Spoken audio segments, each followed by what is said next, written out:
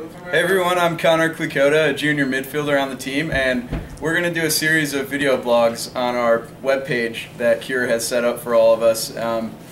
So first off, we want to do a pre-Zimbabwe trip video blog, and all I'm going to do is go around and ask kids on the team what they're most excited about or some fun facts about Zimbabwe. So first off, we have junior midfielder Patrick Hodan / forward, maybe. We don't know yet. And you know, Pat, I want to start off. Who is the president of Zimbabwe? Robert Mugabe. Oh wow, you got it right. Okay. Now on to the next question. What are you most looking forward to on the trip? Looking forward to just seeing a different country. Probably see how happy you get, and also hopefully to get a few wins. See a new country and help a few people out. All right. Is there anything you're worried about going? You know, we don't really know what to expect. Our team doesn't always have the best time management, and people tend to get a little frustrated when things don't work out well. So I'm a little worried that people are gonna, get a little angry. Yeah, tensions may rise a little bit, but I'll still be smiling. So actually, we're lucky enough to have two former Notre Dame soccer players in Zimbabwe right now that are helping us set up the trip. Michael Rose and Greg Klazura. And one thing that Rose has set us all up with is a pen pal from the Bantu Rovers. That's a team in Bulawayo, which is where we're going.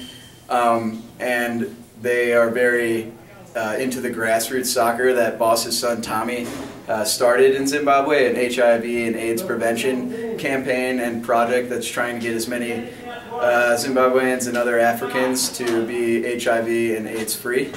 So it's been nice. All of us have been talking to our pen pals. Mine, for instance, name is Caesar. He's the high forward on the Bantu Rovers, and today he was rooting for Arsenal to win the FA Cup. So we did a small chit-chat between all of us and our pen pals, but it's been one thing to help us get accustomed to what we're going to see in a couple of days. Well, this is Andrew Capero, and I just, I want you to start off with this question. What is the organization that Boss's son runs down in Zimbabwe? Grassroots soccer.